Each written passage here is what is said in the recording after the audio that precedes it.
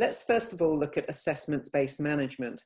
So once we've got a room prep for treatment, we can now identify how extensive that infestation is.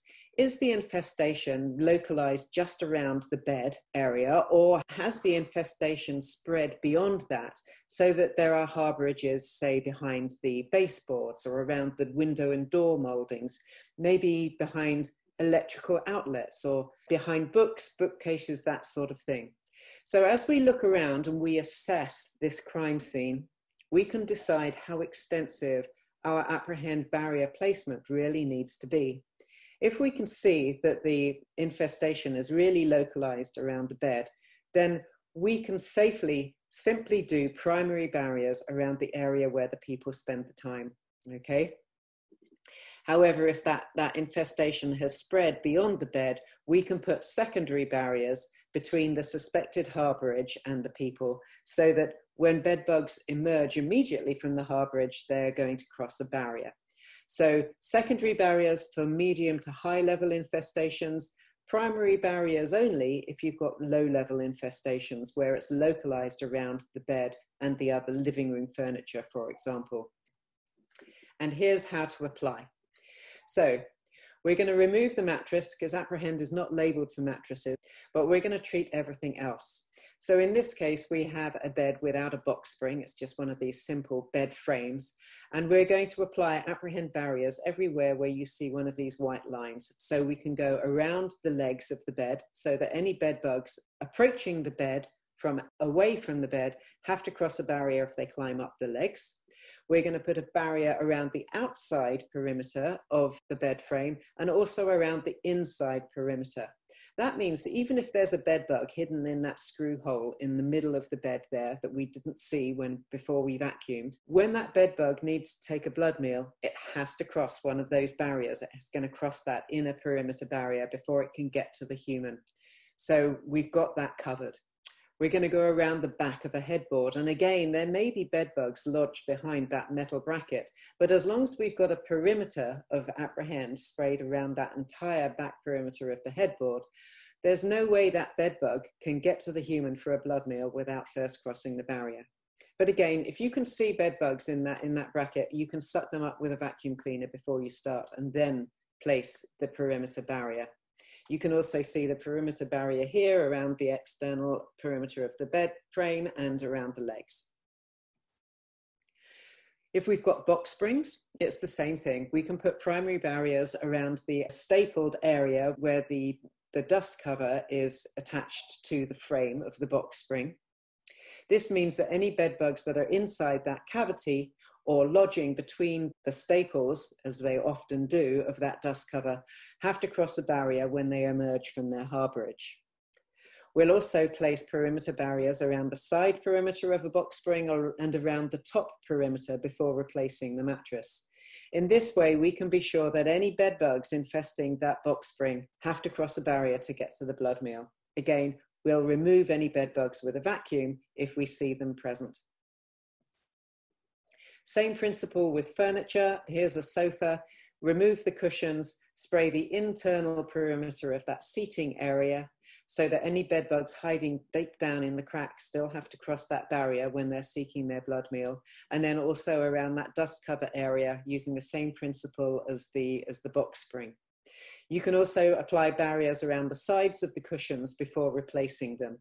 That way, when the person is sat on the sofa, a bed bug has to cross a barrier before it can get to them to take a blood meal. And now we can look at some secondary barriers. And these are the areas where bed bugs may have moved in a larger level infestation. So we can go along the top of a baseboard so that bed bugs lodging behind the baseboard, if they go up, they have to cross a barrier whether they go up the wall or back down the baseboard. So we'll overlap that area so that we include about 1 inch of the wall and 1 inch of the baseboard area. Now you can see that this application on the left-hand side is on a hardwood floor. Now Aprehend is a serious slipping hazard if it's sprayed on hard flooring, whether that's tile or vinyl or hardwood. So we don't recommend you spray the floor with Aprehend. Much better to use a dust product at that level. But on the tops of the baseboards, you're good to go.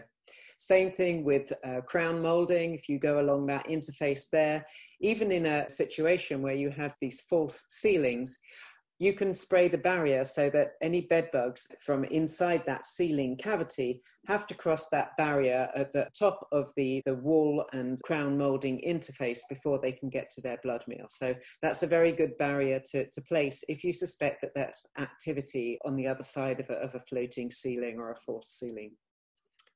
We can also go around these sort of like chair rails at mid-height up the wall if we suspect that there's activity behind them, but only if we suspect activity. It's not necessary otherwise. We have an extension wand which helps you get up to these higher levels and the lower levels. You only need to use that to prevent stooping and reaching. Under normal circumstances, you'll use the usual grip of the gun and press the button with your thumb. So the extension arm is an optional extra. It can help if you get a lot of heavy infestations where you have to do high and low applications. It makes life a lot easier. If we suspect activity around light fittings, electrical outlets and vents and things, it's easy to spray an Aprehend barrier on the wall around those areas. And then any bed bugs that are lodging inside those still, again, have to cross that barrier to get the blood meal. Mostly these barriers are invisible, but you may find that on gloss paint surfaces, it is visible as a sort of like an oily residue. Now, these should be left in place by your client, but can be removed very easily with even one of those disinfectant wipes or a simple spray cleaner for the bathroom or kitchen and a damp cloth. Very easy to remove, but obviously they're not doing their job if they're removed too soon. So we want them to stay in place, these barriers, until we can clear the home of a bedbug infestation, and we're sure that the Aprehend has fully done its job and the bedbugs have been eradicated. Then any visible barriers can easily be removed by the homeowner. So it's important to let them know that even if they can see this slight oily residue on some surfaces, that they should leave it there for the time being until you can be sure that the product has had its full effect. So let's conclude with a summary of what assessment-based management means for bedbug control. First, we need to inspect the property to determine the level of infestation. Is it low, hardly spread at all, medium, some spread of the population beyond the bed and seating areas, or is it high? Are there bedbugs all over the place? We're going to adjust our treatment according to what we find. First, we must vacuum the visible bedbugs, eggs and shed skins. This is going to enable us to apply the Aprehend barriers to a clean surface and remove all of those bedbugs from the scene immediately to reduce the impact for the customer when they return after your treatment. We'll apply the Aprehend barriers according to infestation level and then return after 30 days to confirm eradication. If for any reason you find live activity after 30 days, that would trigger a retreat, but that should only really happen in about 10% of cases.